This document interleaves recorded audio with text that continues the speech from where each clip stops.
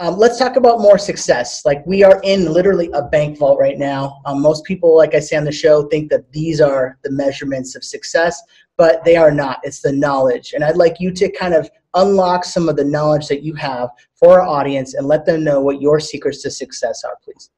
Oh, the one, I used to always think it was money. Like, I want to be rich, I want to be rich. And don't get me wrong, I'm motivated by money.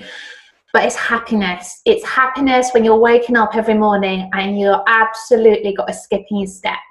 And that even if you're having a bad day, you can think, it's okay. It's just a bad day. And tomorrow's a new day. And I am going to be turning 40 next year. I know, I don't look it. I know.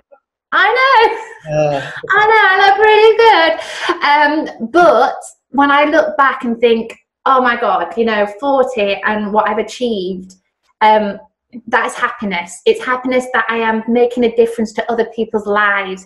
And when you make a difference to other people's lives, that's a contribution to the world, because they will make a difference to someone else's life. And it's a ripple effect.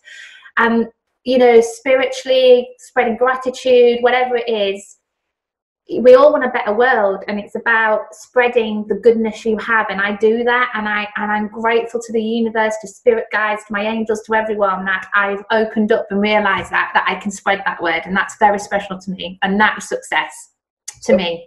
I literally saw you on Instagram for like about 10 seconds, and that's all I needed to know that I wanted you on this show. You were at a stoplight in Beverly Hills doing a show here for one of my friends, and you were like spewing out all this positivity as you're crossing the street trying to avoid being hit by a car. And I was like, wow, like, she's got this mindset, this attitude that's so different than like the everyday people that we encounter. And I was like, all right, I got to track her down. I got to find out about her. So I started like doing a deep dive on some of the campaigns you're in charge of and all that. And it's just been reaffirmed in our conversations since that day. I really think that you have this great gift of positivity over adversity, and I love it. I think it's just such a fresh breath. Thank you. Oh, I'm going to sleep very happy tonight knowing that. I'll be doing my gratitude journal. Thank you to Alex.